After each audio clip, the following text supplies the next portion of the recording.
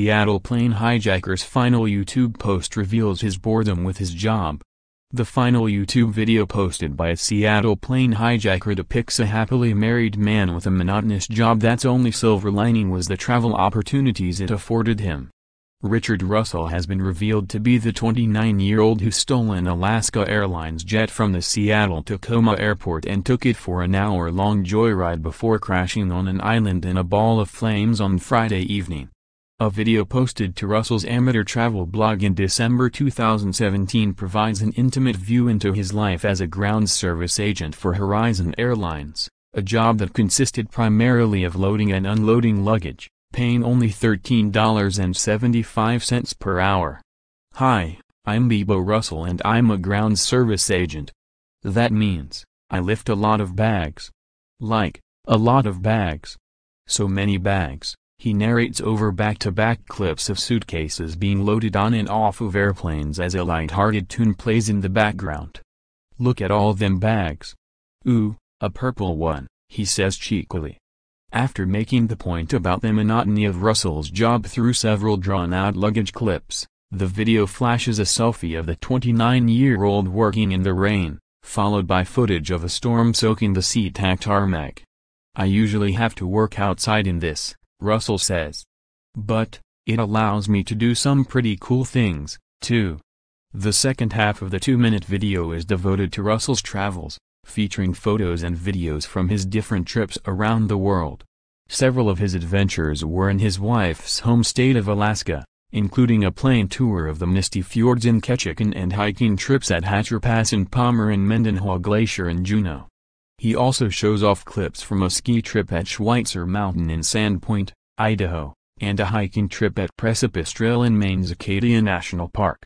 Outside of the U.S., one of Russell's favorite locations appears to be France, where he toured everywhere from Alsace to Sistan to the Lavender Field in Valenzole. Other international experiences shown in the video included a hurling match in Dublin, Ireland, and a guys' weekend at Chichen Itza in Mexico. Russell wraps up the video with several photos at gatherings with friends and family, saying, "Most importantly, I get to visit those I love most." Russell met his wife in Oregon in 2010 while they were in high school and the couple moved to Seattle in 2015. While living in Seattle, Rich started working for Alaska Airlines with the hopes of working in a management position. He also had dreams of becoming an officer in the military.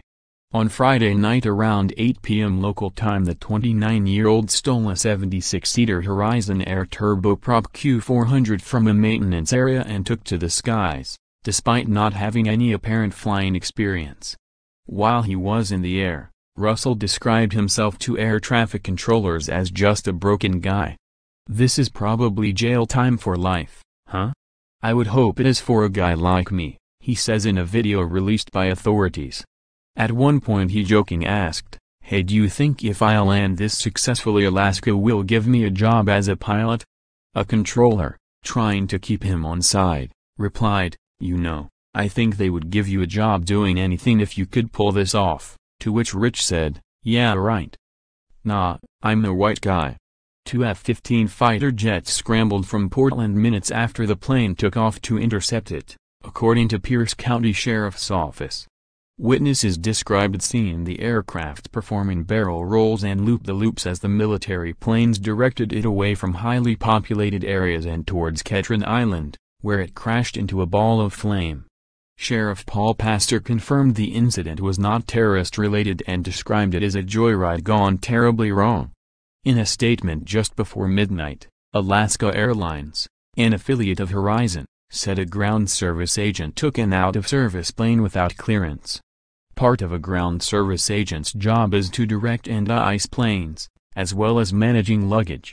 If you're physically strong, enjoy working outdoors, have an impeccable work ethic, and love to travel, this could be the best job you've ever had, maybe even a lifelong career, a job posting for the position says.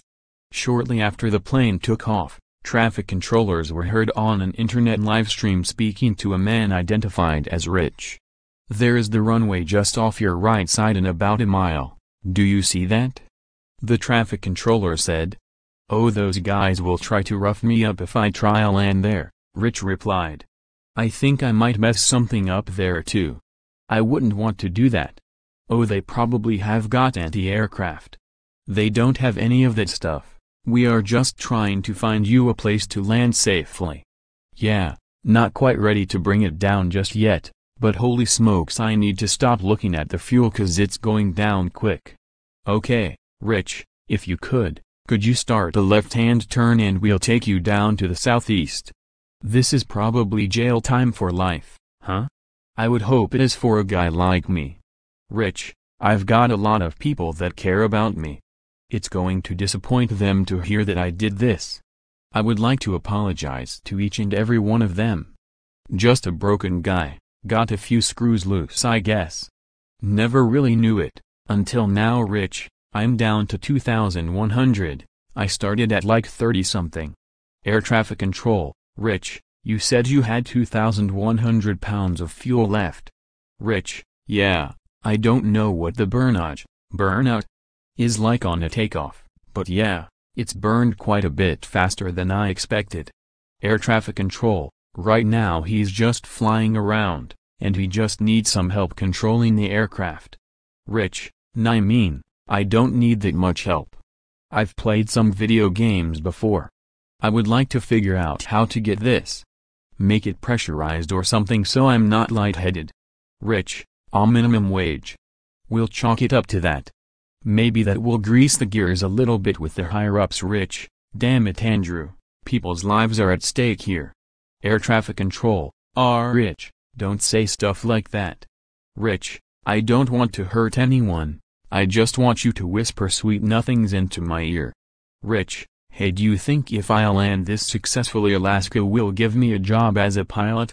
Air traffic control, I think they would give you a job doing anything if you could pull this off. Rich, yeah right. Nah, I'm a white guy. Air traffic control, if you wanted to land, probably your best bet is that runway just ahead and to your left. Again, that's McCourt, sick, field. If you wanted to try, that might be the best way to set up and see if you can land there. Or just like the pilot's suggestion, the other option might be over Puget Sound, into the water.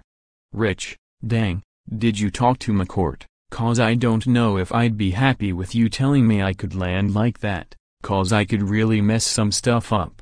Air traffic control, well Rich, I already talked to M. Just like me, what we want to see is you not get hurt, or anyone else get hurt. So if you want to try to land, that's the way to go. Rich, hey, I want the coordinates of that orca, the mama orca with the baby. I want to see that guy. Rich, hey, is that pilot on? I want to know what this weather is going to be like in the Olympics, mountains. Air traffic control, well, if you can see the Olympics, the weather's good. I can see the Olympics from my window, and it looks pretty good over there. Rich, alright, 'cause I felt what felt like turbulence around Rainer, but there was no clouds hardly. Air traffic control, oh, that's just the wind blowing all over the bumpy surfaces there. Captain Bill, alright Rich, this is Captain Bill. Congratulations, you did that, now let's try to land that airplane safely and not hurt anyone on the ground. Rich, alright, damn it, I don't know man, I don't know. I don't want to.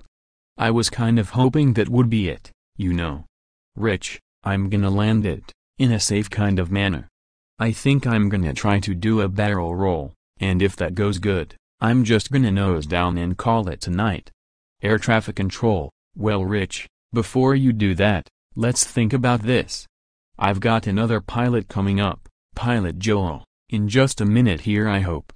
And we'll be able to give you some advice on what to do next. Rich, I feel like one of my engines is going out or something. Air traffic control, okay Rich, if you could, you just want to keep the plane right over the water. Maybe keep the aircraft nice and low. Rich, just kind of lightheaded, dizzy. Man, the sights went by so fast. I was thinking, I'm going to have this moment of serenity, take in all the sights. There's a lot of pretty stuff, but they're prettier in a different context. Air traffic control, do you have any idea of how much fuel you have left? Rich, Oh man, not enough. Not enough to get by. Like, 760? 760 pounds? Air traffic control, just flying around the plane, you seem comfortable with that? Rich, oh hell yeah, it's a blast. I've played video games before so I know what I'm doing a little bit. Air traffic control, okay, and you can see all the terrain around you, you've got no issue with visibility or anything? Rich, nah, everything's peachy clean. Just did a little circle around Rainer, it's beautiful. I think I've got some gas to go check out the Olympics, mountains. Rich, I wouldn't know how to land it, I wasn't really planning on landing it. Rich, sorry, my mic came off, I threw up a little bit. I'm sorry about this, I hope this doesn't ruin your day. Rich, man, have you been to the Olympics? These guys are gorgeous. Holy smokes. Air traffic control, yeah, I have been out there, it's always a nice drive. Rich, inaudible, air traffic control, hey I bet you do. I haven't done much hiking over there. But if you could start a left turn, and back towards the east. I know you're getting a good view there, but if you go too much farther in that direction I won't be able to hear you anymore. Rich, hey pilot guy, can this thing do a backflip, you think? Rich, I wouldn't mind just shooting the ST with you guys, but it's all business, you know?